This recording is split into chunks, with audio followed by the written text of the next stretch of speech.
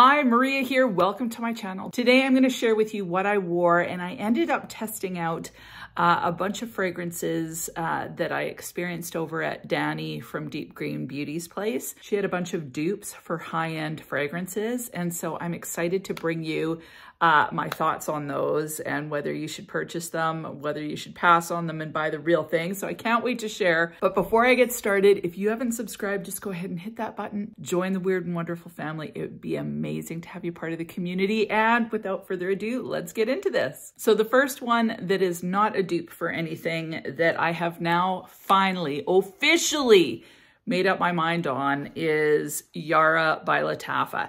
So I have tried this one like 5 or 6 times. I don't like it. I don't like it at all. It's definitely going to be decluttered. I don't understand the hype on this one at all. So we all smell something different. Some people have said that it smells a little bit lotiony to them. And I would say that, yeah, I guess that's what I get out of this, kind of a lotiony, powdery sweetness. I don't get any of the fruit. I just get some sharpness. And to be honest, lotion smell, like just straight up like Jergens or anything like that, has always creeped me out. I don't know why, but it actually makes me feel a little bit sick. So I've never been able to wear the Jergens smell. So, you know, when you think lotion, I think Jergens. And so I'm not saying this smells like Jergens lotion, but it's just kind of powdery blahness to me. I think it's boring. I think it's synthetic. I think it's, I just think it's lackluster. Now, I know a lot of people love this, and that's the beauty of fragrance, is that we're so subjective, but I cannot get behind this. I don't think it's worth the hype. I don't think it's worth the $30. So even though it's a super affordable fragrance, I would not buy this. So that's my final thoughts, guys. Final thoughts. It took me a while to get there, but anytime I put this on, I don't enjoy it. I can't wait till I can't smell it anymore. It's boring. It smells synthetic and sharp, and I don't get it. So it's a major pass for me. I've got 3 fragrances that are relatively new, 2 I'd never smelled before. And so I'm going to share those with you before I share the dupes. So I talked about this last week, Scent is a Language by Melik Perfumes. So I'm almost out of my little tester because I am so freaking in love with this. Like, it smells so good. So can I even get anything out of there anymore? There we go. It is sugary, it is sweet, it is passion fruit. It lasts a long time on the skin. Like I'm saying, 8 to 10 hours. It's perfect for spring and summer. The star of the show is passion fruit. I know there's cotton candy. I think there's cashmere in there in the base. I can't remember the florals in it, but it is such a happy, jubilant, right up my alley fragrance. I'm in love with it. I think it's relatively new because I don't think I've heard anyone talk about it. But if you like a passion fruit, juicy, cotton candy, kind of cocktail-y feeling drink or fragrance, this is going to be up your alley. Like and what I love about it, I think, is so often with a fruity fragrance that's uber sugary, is I find they don't stick around for very long. But this sticks around amazingly. So I absolutely love this. I've got to tell you guys, I've got a window like right there, and we have a ghost magpie. And I don't know if you guys have ever heard of them. Apparently Edmonton is the ghost magpie capital of the world. So it's kind of like an albino magpie. Magpies are really annoying, but this one just stays around our house in the yard, like around a 3-house area. And we know it's the same one because they're, you know, you don't see them every day. So it's come, and it's so cool because where a magpie is black, it's a very, very light gray. It's the coolest looking thing ever, but it was just kind of over here watching me film. So anyway, some of you don't care at all. I just think it's so unique. Apparently the only way you get a ghost magpie is if 2 ghost magpies mate, because it's a recessive gene. So for some reason we've got quite a few of them, but they're very, very rare. So very exciting. okay, almost as exciting as this fragrance. No, this fragrance way more exciting. So I am in love with this fragrance. I've worn it like as many times as this freaking sample would allow. I've worn, and it's an obsession. I love it. I love it. Now, Danny from Deep Green Beauty was nice enough to lend me her Bohoboco discovery kit. So there's 12 fragrances in here. Can't wait to try them all. But I thought I would try the two that I was most kind of excited about. The first one was Coffee and White Flowers. Now, first of all, this discovery kit, I know I'm on discovery kits lately, but this discovery kit is so cool. Like, it's a very neat setup. Like, I just think it looks so posh. And these little tabs, they're paper, but you pull it and the fragrance pops up. So I just think it's really, really beautiful as far as its presentation. It's minimal, but there's some cool aspects to it that just make it, it's awesome. So what I'll do with the two Bohobocos that I checked out is I'm gonna read the notes for you. So the opening has chocolate, cinnamon, and cloves. Yes, please. Yes, please. The middle notes are coffee, cacao, and white flowers. Again, yes, please. And the base is rum, vanilla, and leather. So I was so uber excited to try this fragrance on. First of all, the longevity was really pretty decent. Like, I got at least 6 hours out of it. It starts off very sweet, very sugary coffee is what I get. So I don't really notice the chocolate. I'm noticing the coffee. Now, as that dries down, I start to get a little bit of the white floral. So, you know, I don't know what white flowers are in. I don't know what the florals would be in it, but it doesn't smell like orange blossom to me. But it's just kind of a mixture of white florals, according to this. It reminds me, the floral component reminds me a little bit of something like a Possessoir or Deja Vu white flowers. So that kind of floral combination is kind of what I get out of this. So it's just kind of a beautiful mixture of floral with the coffee. Surprisingly, it really does work. And then as it dries down, it becomes a very sugary, sweet coffee again. So the white florals, although they're present, they kind of dissipate after the first 2 hours, and you're left with more of a skin scent that smells very sweet, very vanillic. There's a little bit of booziness. I don't get the leather. I don't get a whole lot of the cinnamon, chocolate, cloves, although it does smell more like a baked good, like a coffee pastry type feel than it does like a coffee drink. So I did enjoy it, but it wouldn't be the coffee fragrance that I would go for. For whatever reason, if it smells like a coffee, so like not a sweetened coffee, but coffee and cream, I really enjoy that. I really enjoy black coffee fragrances. I enjoy coffee with a little bit of spice in it.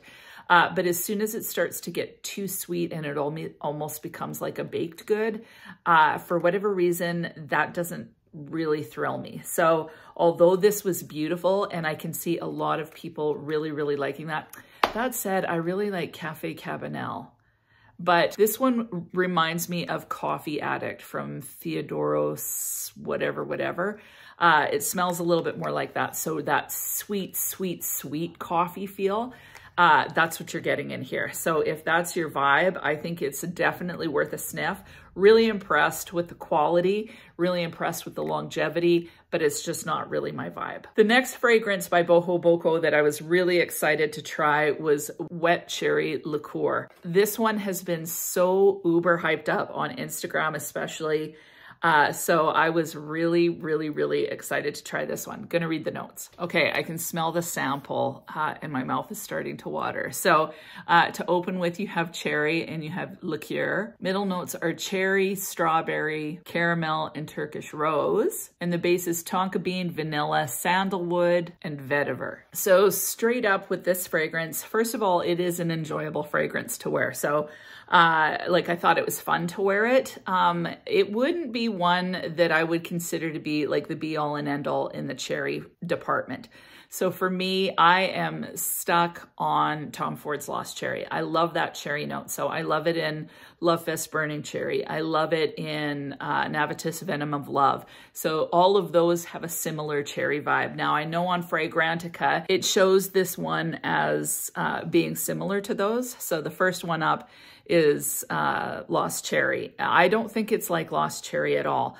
I don't actually even consider it overly boozy. So in the air, like when I smell it, when I spray it, it does smell boozy. The cherry note is a little bit of a lighter cherry. So I find the cherry in Lost Cherry to be a little bit more deep, a little bit more dark, a little bit more boozy. This one's a little bit of a lighter cherry with the booze. So I really, really enjoy the opening of this fragrance, but as it dries down on the skin, the cherry note becomes a lot sweeter and a lot more light and bright, and it loses the booziness. That makes sense to me, seeing as there's strawberry and caramel in this. I don't really get any rose in it, but it definitely becomes quite sweet, quite bright, quite light. So this is a great cherry fragrance to me if you want to smell sexy, but you want to keep it a little bit brighter, whereas Tom Ford, as soon as it starts to dry down, it gets a little bit deeper, a little bit more mysterious, a little bit more woody feeling. Same thing with Love Fest Burning Cherry. Instead of the woodiness, you get a little bit of a fire burning, like the Gaiac wood feel, comes in with Love Fest Burning Cherry. And then with the Venom of Love, you're getting that chocolate that comes in. This one, you're getting more tonka bean, I would say, and maybe a hint of that vetiver. So there is a little hint of woodiness, but it's more, it comes across more kind of almost like tannins to me, where it feels a little bit dry. So this was a very nice fragrance. I think that this would be nice for more the summertime. If you want a great quality cherry fragrance for the summer, this would be actually a great option, especially if you are a major cherry fan. That said, I would like to see this actually compared to Electric Cherry by Tom Ford. I think that's what it's called. He's got those two new ones out. Like I think there's the Smoke Cherry and the Electric Cherry. I've smelt both of them, and I would say, like, when I smelt this, I thought of the Electric Cherry. So it smells a little lighter, brighter, if that makes sense. This still has the booze, but the booze kind of dissipates quite quickly, and you're left with that bright cherry, you know, with that strawberry influence in there. Yeah, weigh in if you've smelt either one of these and what your thoughts are on it. I do enjoy it. It certainly doesn't beat out Lost Cherry for me. It doesn't beat out Venom of Love or Love Fest Burning Cherry, but it also, to me, doesn't fit in that category. So this is kind of on its own. It's a little bit lighter, brighter. It's still got enough presence and enough depth that I wouldn't put it in with La Petite Robe Noire by Guerlain, where it's kind of that bright, airy, a little bit synthetic. This smells like an authentic, decent cherry, but it's just not got the richness that Lost Cherry has. Yeah, I hope that makes sense. This wouldn't be one that I would rush out to purchase, but I like it at the same time. So I can get the hype, I guess. So it is very, very nice. To me, there's so many cherries out there now that, you know, I'm not sure I would put this near the top. But I think it's a great option for kind of your spring or summer. If you like cherry, but you want a little bit of sexiness in there, this would work. Okay, the next one. Now these are also from Danny from Deep Green Beauty. If you don't follow her on Instagram, you need to go follow her. She is a wonderful person, has a beautiful Instagram page that you need to check out. So I'll leave her link down below if you're interested. So this fragrance has also, I believe, gotten quite a lot of hype, and it's called Kaila Black by Paris Corner, and it's supposed to be a dupe for invite only. I think the price range on these Paris Corner fragrances is around $50 US, maybe give or take. So when I smell it on the cap, it smells similar to invite only, but not quite identical. When I put them on the skin, this is what I wish this smelled like. When I spray Invite Only Amber 23, or when I smell it on the cap, my mouth just waters. It's delicious. It's inviting. It's sensual. It's spicy. It's just everything that I want in a fragrance. But for whatever reason, when I put this on my skin, it doesn't work for me. Honestly, it smells a little bit cheap. I know a lot of people love it, and what I smell on the cap, I think is what most people experience when they wear it. But on my skin, it doesn't work with my skin chemistry, and it comes across really synthetic smelling, and like, honestly, I start to think of a little bit of plastic, a little bit of well, honestly, some fragrances somehow remind me of diapers.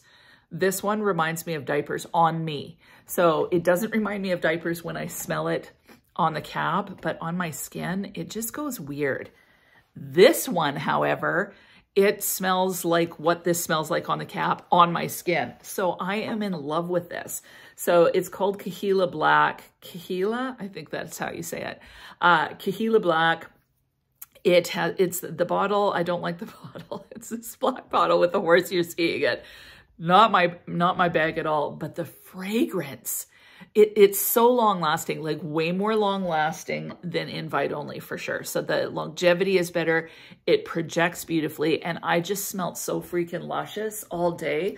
Like, I was so thrilled with myself. Like, I finally understood the hype of this with this, because this is just so good.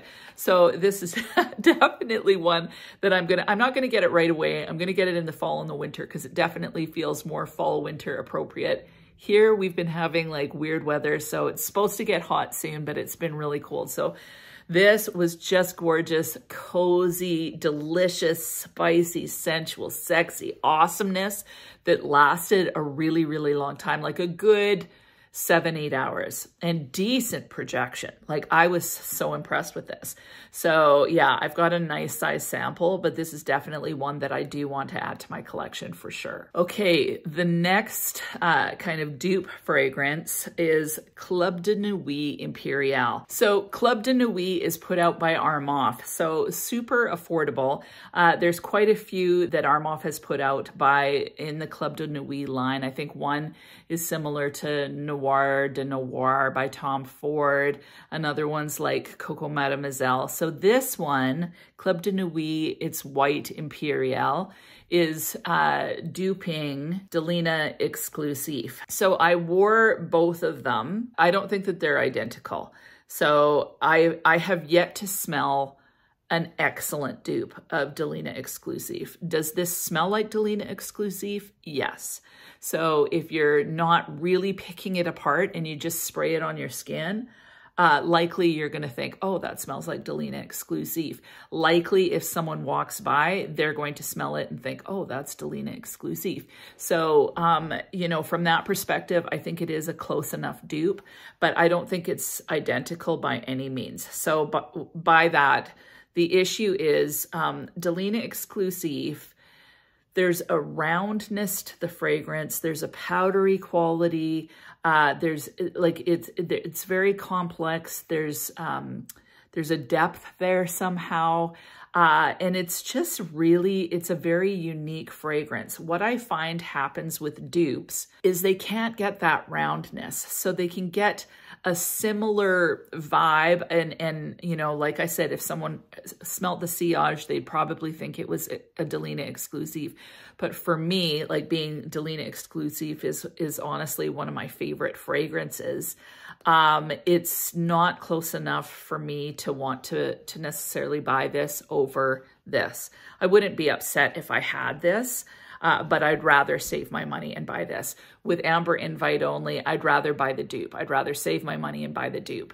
With this one, I'd rather save my money and buy the real thing. So Club de Nuit Imperial, the overall vibe is similar, and in the dry down, like, so about an hour in, they smell very, very close. For me, the Club de Nuit Imperial has a bit of a metallic vibe. So it's a little bit more of a metallic rose rather than a jammy, powdery rose in the opening. So to me, that is different. And it doesn't quite get the same depth that the original does, in my opinion, in that dry down. The original smells a little bit more soft, a little bit sweeter, a little bit more powdery. This one, the Club de Nuit Imperial, it smells sweet, but there's always a little bit of a metallic edge for me. And it's not as round and powdery. It's not as fluffy feeling, I guess.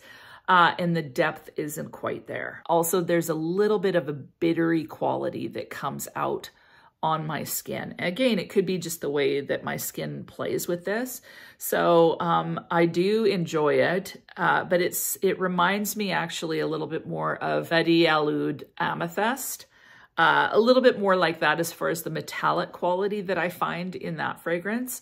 Yeah, so is it exact? No, I would rather have the original. That's all there is to it. Is it a half decent dupe? Yeah. But I like the original better for sure. Now, the last one that I tried is Barakat Gentle Gold by Fragrance World. Now, that is duping Gentle Fluidity Gold by MFK. Now, the thing that's kind of sad about this company, like with the Armaf company, with Paris Corner, I'm not seeing that they're duping the whole entire thing. So they're not knocking off. They say they're an inspired version, that kind of thing. With the Barakat Gentle Gold, I think they say they're inspired, but they've inspired everything. So their packaging looks just like the MFK bottle. So when it gets into that kind of aspect, I feel a little cringy because it's like they're really, really copying. It's obviously not, like it's not a knockoff because it's not called the exact same thing, but you know what I mean? Like when you start doing that, it feels a little bit cringy. That said, I want to get the Barakat Gentle Gold. It's an absolute stunning fragrance. So I'm in love with this. I would love the Gentle Fluidity Gold. Like if I had the coins to buy this. I've run out of the sample. I kind of want to get a little bit more of this one to try just to really see. I tried putting this on my skin. I had a little bit left in here. They seemed similar, but it's not the same as if you sprayed it. I had to kind of do this and dab out the extra. So it smells similar. They smell very similar, but I can't really speak to how close it is, like really get nitpicky. That said, I am in love with this. Like I put it on and I just kept on spraying and spraying because I loved it so much. Decent projection on this. It lasted a really great amount of time on the skin as well, like a good 8-9 hours at least. So the notes in Gentle Gold or Gentle Fluidity Gold are vanilla, amber, musk, woody notes, juniper berries, nutmeg, and coriander. I don't know why, but I find that this one smells somehow fruity. Like there's fruit, there's vanilla, like somehow it comes across fruity to me. So a little bit fruity, a little bit vanilla, a little bit spicy, a little bit like it's just freaking sexy. I just love it. So I love the original, but this one's so good. And even though the bottle is so similar that it feels a little cringy, they do say right on the site that it's inspired by this. So they're not knocking it off. They're giving homage to this one, but it is so delicious. The longevity is amazing. I was so impressed with this. Runs about $60 for 100 mils. So I am in love with this and I'm totally going to get it because it's so delicious. So out of all the dupes, I'm definitely getting the Amber Invite Only dupe for sure. Definitely going to get this Barakat Gentle Gold. I think I'm going to get this one as soon as possible. It's right now sold out pretty much everywhere, but as soon as it's available, I'm going to get it because it's one that's just beautiful in the summer and spring too. Like it's kind of an all year round fragrance to me. I just think it's stunning. And so, of course, if I had the shekels, I would buy the real thing. But I don't. And so I totally want to get the inspired version. So as far as dupes are concerned, really enjoyed 2 of them. Thought that they were really great.